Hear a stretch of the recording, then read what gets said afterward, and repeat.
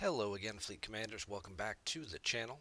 I'm your host, Tiberius. Wanted to do a quick video for you today going over the ISS Jellyfish. I thought it was kind of fitting because we're doing an event right now. We're in the middle of a Jellyfish Brawl. So I kind of wanted to go over the ship a little bit, talk about the two events, the one to acquire the blueprints for it, the different ways you can go about doing that, and the ways to level it up and just sort of what the benefits and value of the ship are. So we'll start right here. We look at our ISS Jellyfish, very cool looking ship, available at Ops 39 to build. Requires Shipyard 39 to build it. Its ship ability, depending on the level, it gains a certain percentage to damage at the start of every round of combat. That stacks with no limit. So round 2, add on, at round 3, add on, etc. Definitely has a big advantage in longer fights, such as armadas, which will really take advantage of that, or fighting like the level 49 traders that are in the capital systems. Those fights tend to go a long number of rounds, so those are the fights that are really going to maximize the ship bonus there. Using 5 as captain with Khan, again, maximizing the mitigation so the fight can go longer, so the ship will survive longer. Ship will take more hits, start stacking with Khan, doing more criticals. Now you're getting little bits of damage bonuses, increasing steadily as the ship progresses, and then Khan making more of those hits into critical attacks. Also works well with Riker as captain, because Riker's ability against armadas scales damage each round. So if you can put Riker as captain and then add some mitigation somewhere, or like Riker, Kirk, Spock, or something like that to regenerate shields to keep the ship longer, or just Riker, Beverly, and somebody else to really increase your mitigation, your chances of surviving fights, of taking less damage each round, can really let both his ability and the ship's ability really start to scale up over a long number of rounds. So that's something to keep in mind. As far as upgrading the ship, most players tend to stop right around tier 5. If your server happens to be level capped at 39 and there are no 40 plus ships available to you yet, you might take it a little further because you want to continue to grow and continue to be able to hit higher level targets, and you won't have access to the higher level ships yet. As you get closer to that point where that's going to become available on your server, and we'll start to get those ascension keys and things to move up to 40, and then into the 40 plus the G4 ships. You definitely want to start saving resources for that. Just kind of got to keep an eye on your server, how new it is. It's usually somewhere in that 8 to 12 month window. So if you're one of a server that just started in January and you're already hitting 39 and you're looking at this ship is probably going to be the best one you're going to get until the end of the year. So you can go ahead and continue to invest some resources in it for a little bit. Maybe push it to tier 6 or tier 7, depending on what your spending habits are. And then start to taper off and save up toward the third quarter, fourth, September, October, end of the year there. My particular jellyfish right now is at tier 5. I went to tier 5 just so I could get the extra 5 from the warp 6, the warp engine there, to get the extra warp range. Gives it a base rate of 85, which lets me reach a couple systems in deep space. Having the research that I get at level 42 for doing the warp particle research gives me an extra 10, so that gets me to 95. 95 gives me a little bit of warp range to get beyond this hub of systems and get out to these. As we see out here, this one is a 95. There are higher level armada targets here. This system as well is warp 100. At Ops 44, you do get an additional warp particle research. It gives you an extra 5 warp speed, which I just got to 44, so that will get me be able to reach here. And these are additional armada targets in these systems as well. So giving you more options than just what's available in the lower hub in each system. Being able to go a little bit further out, find some of those slightly bigger armada targets. That's kind of why I pushed the jelly to where I did there. At that point in time, usually most players kind of taper off. You start saving your resources for your level 42 ships, your G4 uncommon faction ships, your Kelvin, Valdor, or Katinga. Couldn't think of the name of the ship for a minute. How do you get the jellyfish? There are several ways to get it. We'll pull up the first one here real quick. Looking at our events, there is an event called ISS Jellyfish Pursuit. It is a leaderboard event. Starts at Ops 36 is when you can enter it. You pull up there, you see right in the description, you must be level 39 plus to build the ship. It is a spend event, G3, G4 materials, and Armada directives, typical to a lot of the standard events that we usually get in a monthly arc, where you have to spend a ridiculous amount of resources to do it. The amount of blueprints and things you get do vary per server based on the age of your server. Newer servers tend to only pay out, and they'll give all the blueprints to the guy who finishes in first, and they don't pay out anybody else. It's kind of an all or nothing kind of thing. As the server age progresses, they start to add in second and third place rewards. Like second place might get half, and then third place gets like a quarter of the blueprints. So it gives you a little bit of incentive, lets you sort of compete somewhat along the way, but it's definitely going to require you to either spend a significant amount of money to get those resources, or you're going to have to plan ahead and save up for a while in order to do it. Option number 2, we'll just go home, it's easier that way.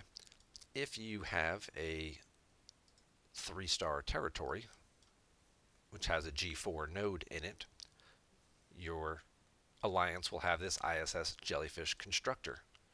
Lets you purchase jelly blueprints once per week from the store. You have to be level 39 to see this and make this available, and then your alliance would have to activate this buff in the store. It's not a very costly one, looking at the resources available. So if you happen to be like the only 39 in your alliance, and you're like, well, I don't want to waste the resources activating it just for me. It's a fairly low cost in order to enable this service. This is available now, thankfully, to some changes on all of the 3-star systems. It used to only be on specific ones, so there's 6 of them in the game. It used to only be on 3 of them, 3 specific ones. If your alliance didn't have it, you were kind of screwed on that. They did update it, so now all 6 of them do have it. If your alliance does not, make friends with somebody who does. It's really the best thing I can tell you. Because you can just leave your alliance, hop over to the other alliance once per week. That's what I had to do in order to get mine. Basically every Tuesday, like right after Latinum Rush ended and server reset, we got our alliance rewards. There usually weren't a lot of events on Tuesday. There's no territory takeover fights on Tuesdays. So I would just hop over my alliance right around noon, just after noon, cash in Isogen, which we'll look at the chart in a second, to get the jellyfish blueprints, hang out there for the 8 hours you have to wait before you can go back to your original alliance, and then drop and move back Tuesday night. Certainly a lot of players do flip-flop back and forth between allies and things like that. Good way to get the blueprints. Looking at the costs for it, there are 3 different conversion options. If you want 1 blueprint, it's going to cost you 6,500 Isogen. This is refined Isogen. This is not raw Isogen. So you can get 1 blueprint for 6,500, and you can see it takes 120 blueprints to do it. This is what it would cost you in total, and taking 1 blueprint per week would take you 28 months if this was the only way you were getting blueprints. This is kind of unrealistic, a little unrealistic. Most players fall into option 2. This is what I did. Get 5 blueprints a week for the cost of 45,000 Isogen. You can kind of, if you have the ship skin and things like that for the Meridian, and you can do the refines, you can get 45,000 in 1.5 days of doing your refinery. I think I get like 42,000 a day or something like that. So that's doing mostly the 3-star pulls. So the 3 chest pulls rather. Takes you 24 chests. It's going to cost you just over $1 million in Isogen. paying a little bit more, but you see the time drops from 28 months to 5.5 months. So this is where most players tend to fall in. Option number 3, you can get 15 a week. It's going to cost you 500,000. You only have to do that 8 times, and you're paying a lot more per blueprint. But if you did this every week, you could finish in a lot quicker time. Like I said, I get about 40,000-ish, 42,000 per day. So this is, 12, like a 12-day cycle. So if you do that 8 times, that's still about 100 days, which is still about 3-ish months. Yeah, I mean, if you bought like a research or something like that, a research pack for territory that had isogen, you could probably do this a little faster. But you could also buy jellyfish blueprints. They sell them in bundles of 15. So you could also just do that and buy the blueprints for $100 instead of buying a pack to get this to then go do the conversion to convert it, unless there's other stuff in the pack that you wanted. Like I said, most players are going to fall into this tier 2 bucket here. You can realistically refine this, every 2 days, we'll say, and then, cash it in, spend 2 days getting it back, and then you have a couple extra days where you're just getting isogen to do your research and stuff still, so you don't fall too far behind in your territory research tree, because there's a lot of good value in those territories. The third option for getting jellyfish blueprints comes from your epic armada chests. Once you hit ops 38, this pack changes for the final time. You see the cost down here. It's about 5,000 epic credits for a 2 pull, but you do start to get ISS Jellyfish blueprints available in here now. Some people have been lucky enough to hit a full pull. The ones I usually hear about getting the full pull are the ones who recently got a jellyfish. So it's like, oh, I finally I got my jellyfish, and then I did my thing, and I got a full pull, so now I've got 2. You can't scrap the jellyfish currently, so there's no point in building a second one. So you might as well just go ahead and skip that altogether. But this would be the pack. This would be a way to pick up some extra blueprints. This is also a weekly cooldown, the Epic Armada chest. We'll go ahead and do ours now and see what we get. We got 2, as well as some G4 resources. Common gas, uncommon ore. Gas and ore are the 2 main resources you will need to tier this up. So being able to pick up some of those in the pack as well isn't bad. And then every blueprint you get here is a blueprint you don't have to get through the isogen. So there are different ways to go about getting this. The G4 epic pack, which you get once you start hitting 40. There are no jellyfish blueprints in this. This is all G4 plus. Oh, there are jellyfish blueprints in this. I lied. I don't know. At some point these will drop out.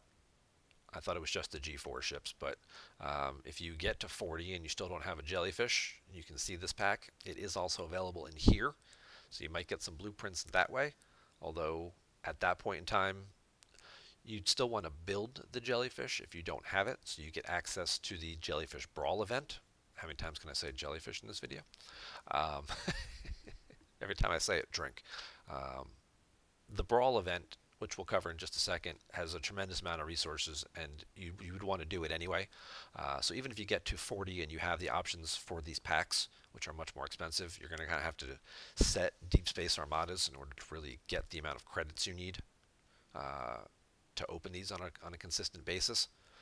But if you can, and you can get these extra blueprints, and that speeds you up a little bit faster, if you happen to just sort of move through pretty quickly, 38, 39, 40, or go right to 41, and focus on your 42 ships, but kind of, when I get it kind of thing with this ship. You'd still want to build it eventually. And this would be another way to get additional blueprints for it, is in the other epic pack. The rare pack here does not have anything, and the regular rare pack here just has the epic ships. So it's only in the epic packs that you can get the blueprints for the ISS Jellyfish. What's the big benefit of this event? What's the big benefit of the ship is the event. The ISS Jellyfish Brawl usually comes around about once a month. They've been putting us on. The event is simple. If you have a jellyfish, this event appears to you. Your goal is to take your ship. You have to use the jellyfish and go kill 50 hostiles in one of these three systems. You can see them marked on the map with the skulls the way that they do for the discovery events. They are out here in higher level space. The systems have not changed in any recent time. Your Federation one has a mixture of miners, explorers, and a few interceptors, but mostly miners and explorers. They range from level 38 to 40. The Romulan system has mostly excuse me, explorers and battleships. And again, these are faction ships, so they do give reputation. So also keep that in mind when you're choosing your system. And the Klingon system over here has interceptors, which the jellyfish does have a natural advantage against with the combat triangle. So most people do tend to come to this system because it's miners and interceptors. They kind of go after the interceptors to really take advantage, like I said, of that combat triangle. A lot of people also seem to go Fed Rep first, so getting extra Fed Rep for your points, for your kills, makes that a little bit more straightforward and beneficial to you as well. You're only required to have the ship built to unlock this event. It can be tier 1. Having just a tier 1 ship might make it a little bit more challenging to kill some of these guys. You might have to make 2 or 3 trips to have enough hull health in order to kill these things. Maybe you level it up to like level 2 or level 3. And just looking at the costs involved here with leveling up the ship. So going to tier 2, this is just all common resources. Going to tier 3 does cost you some of these. Now you're looking at uncommon resources that you're going to need to do that. So this may be kind of the point where if you're already past the ship, you may not want to invest very heavily in it. Maybe just get it up to about here. If you're a 40, 41 and you're just picking up your jellyfish so you can do the brawl event, this is kind of where you want to get it to. Obviously your research and officers and things will give it enough extra strength that you should be able to finish in one, or possibly, might need a second trip to get the full 50 kills kind of around here. If you are still at 39 and you're going to be there for a little while, then you'll want to push it up a little bit more, probably to around tier 5 or so.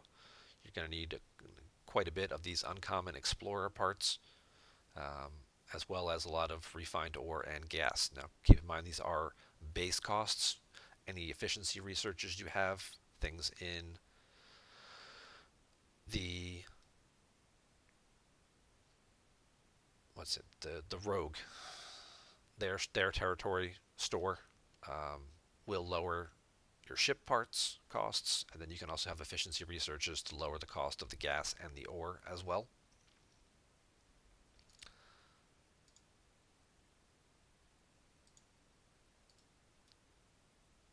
We'll go into the research tree real quick just to show you where those are. Hopefully you have some of these done already. Outlaw, that's what I couldn't think of. So obviously you have the efficiencies right here. Your explorer bartering does lower the cost of parts. As you tier this up, it changes from tier 3 gas to tier 4 gas. So it does get it to be a little bit more expensive to do that. But that'll also help with the part cost. And then further down here, you've got, this is just for buildings. In your Galaxy tab, you have your pure gas here, which lowers the cost for ship components, as well as your pure ore, which will also lower the cost for the ship components right here to help make this a little bit more reasonable to get. We mentioned the Jellyfish Brawl event a couple times. Let's take a look at it finally. So here's the event right here. It is a 2-day event usually. Got to kill 50 things, like I said. The rewards for it pay out. Basically, this is almost effectively doubling right around 5,000 uncommon 4-star ship parts when you total all of them up together. You also get common ship parts, common gas, common and uncommon ore.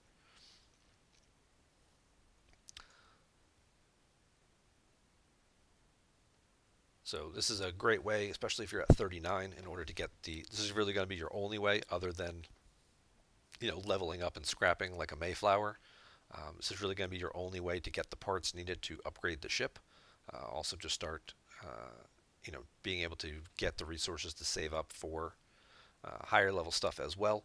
Once you're kind of past it, it's still a great event to have because this is still a great way to get resources. A lot of players tend to go for the Valdor as their first level 42 ship. That's the Romulan Explorer, and you can utilize this event to your advantage to get ship parts, to get gas, to get ore, to invest in that ship instead. Get your jellyfish up to like tier 4 or so, kind of stop, and then just kind of save this stuff. So that way you hit the ground running when you finally get to Ops 42, you get that ship built. You can tier it up already a couple of tiers and get it up 8-9 million in strength kind of right out that first week because of the event resources you've accumulated from the ISS Jellyfish Brawl event. This event will continue indefinitely, and you can always see when it's coming up on the calendar. Looking at your ARC calendar, you'll usually put it down at the bottom. Jellyfish Pursuit, this is the leaderboard event that we talked about. You do have to opt in, make sure you do that. This is an event that you just start scoring for. You actually have to hit the button and opt into the event. Once you build the ISS Jellyfish, this event goes away. You can no longer see it. You can't check the scores. It's only for players who don't have a jellyfish yet, so they'll only be competing against other players without the ship, making it better chances for them to actually get it. Then we have our Jellyfish Brawl event, which is, like I said, it's just what's going on now. You just have to be 39 to have the event and have the ship built, and then you just take your ship, go out and kill 50 things in these specific systems, and get a whole bunch of rewards for doing so. Like I said, it's about 5,000 uncommon parts total, kind of around 2,000 or so gas. Just pull it over here so you can see it a little bigger, a little better. So different milestones. This doesn't change. This is the same kind of no matter what your ops levels are. So you get quite a bit of common parts, uncommon parts. Like I said, this is about 5,000. Looking at the ore, you're looking at a little over 1,000, maybe like 1,200 or so, and then probably double that in gas, 12, 17, 20, 2,200 or so, give or take, in gas. And if you're curious about the actual upgrade costs, by the time you get it to this tier 5, even with some efficiencies and things, you're still spending quite a bit of ship parts, quite a bit of gas and ore. So just hypothetically speaking, today's event would have given me enough resources essentially to do this one component upgrade. Yeah, you get about one. By the time you get to tier 5, the components start getting significantly more expensive. So this is where you're basically gonna get the resources one a month in order to upgrade that. Like I said, there are other ways to do it. To get the resources would be to level up and scrap Mayflowers. They do pay out the same resources that you would need for this, the 4-star gas, ore, and the ship parts. But you would really only want to do that in a situation where you were on a level capped server and you were trying to get the ship up a little higher, kind of be the big dog on your server before the opportunity opens up to move to the level 42 ships. But again, you kind of want to make sure you're saving up a little bit of that too. Don't push yourself too far. The ship does continue to get exponentially more expensive each particular tier. So the more resources you spend investing in this, the less you're going to have for your future ships, especially if you're aiming for that Valdor as your level 42 ship, which is the other Explorer. Just taking a look by Explorer type. So just straight out of the gate, based on my research and things like that, you can see that the Jellyfish, for me, starts at about 3.5 million. That's just the base values of the ship, again, based on my buildings, my research. Whereas the Valdor is about 2 million higher for a base starting cost. You know, in a tier 4, tier 5, tier 4 Valdor is probably going to get to about 8.5 million. You know, tier 5, you're going to be getting close to about 10 million in strength, somewhere in that ballpark. Whereas the Jellyfish is going to sort of cap out on you, you know, 7, 8 million at best by the time. Plus, it's going to get more expensive to upgrade because it's a rare ship as opposed to an uncommon ship. So, something else to sort of keep in mind when you're figuring out how far do I really want to take this thing and how far do I want to go. Thank you very much for watching. Hope you learned something about the Jellyfish today, and be sure and give us a like, a little thumbs up, leave any comments or questions you have down below. If you didn't like the video, go ahead and leave a thumbs down and a reason why you didn't like it. I don't mind the thumbs downs, as long as you leave a reason why you gave the thumbs down. So, take it easy, guys. I will see you around the galaxy.